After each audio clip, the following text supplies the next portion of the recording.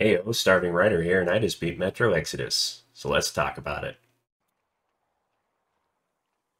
Metro Exodus is the third in a trilogy of Metro games. With a 6 year gap between this and the last installment, a lot of changes were made. In Metro Exodus, I really got to stretch my legs outside a lot more. No longer was I confined to the underground metro in Moscow. It was a relief I didn't have to worry about special military ammo for currency or a nice kick in my gun. Introduced in Exodus, we have a scavenging and crafting mechanic. I had to scour every nook and cranny for scraps and chemicals needed to craft filters or first aids, and to keep my guns in tip-top shape. The outside world is a very dirty place. While exploring, my gun would get dirty from mud, sand, or animal guts. A dirty gun is not a very accurate gun, and more prone to overheating, making a gunfight very stressful. When it came to crafting, our team is given a backpack that he can use to craft basics like filters or first aids.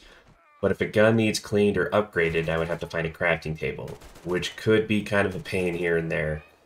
A couple crafting tables can be found in safe houses throughout a zone, or I could always use the one that is always at home base. While exploring, our team can carry only 3 guns. Two I could pick and choose, and the third always being his fancy pneumatic gun that had to be pumped up to shoot small metal balls silently. It's not a really strong gun, but it is a really sneaky gun. It's usually best to select 2 guns that don't use the same ammo so you can carry a lot more shots with you at one time. You're gonna want them. New guns would be obtained by taking them from bandits or other nefarious people out to kill me. While looting bandits, I could take their guns apart for extra pieces like bigger magazines or longer barrels for my guns. If I already had that part, it would automatically be converted to scraps for use elsewhere. But bandits weren't the only thing I needed to worry about in the open world. There's still plenty of mutated critters everywhere, all of them hostile. The mutated enemies were unique to each zone, with most of them running around in sort of packs that could be tough to really take down. One thing I learned was that if there were fewer creatures in the pack, they would usually hit a lot harder than a lot of small ones. If it's a big monster all by itself, it can probably take you out in one hit, so watch out for that. Our team still has a special watch that lights up when he is seen, making it easier to sneak around enemies if need be, and a couple upgrades can be found to add more to his wrist to make life even nicer, if I was lucky enough to find them.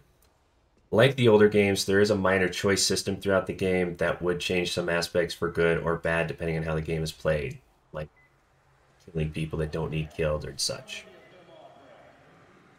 The new environments added in the game were very pretty when compared to the dank underground I'd grown accustomed to from the first 2 games.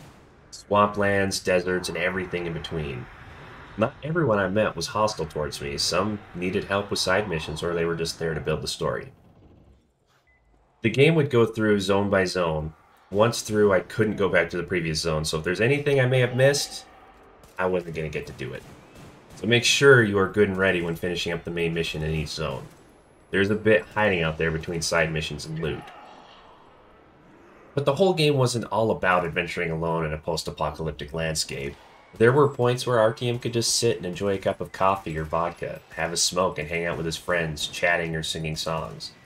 It was kind of nice to forget about the terrible things out there for a moment and just hang out with the gang. Metro Exodus by itself is a good game. Compared to its predecessors, it's an even better game. With the newer graphics and gameplay, it felt very smooth and fun. I had a hard time deciding on where to put this game after playing it, and ultimately ended with the mid-shelf. Well, now I'm done with that. I guess it's time to move on to the next one. I will see you there. Bye!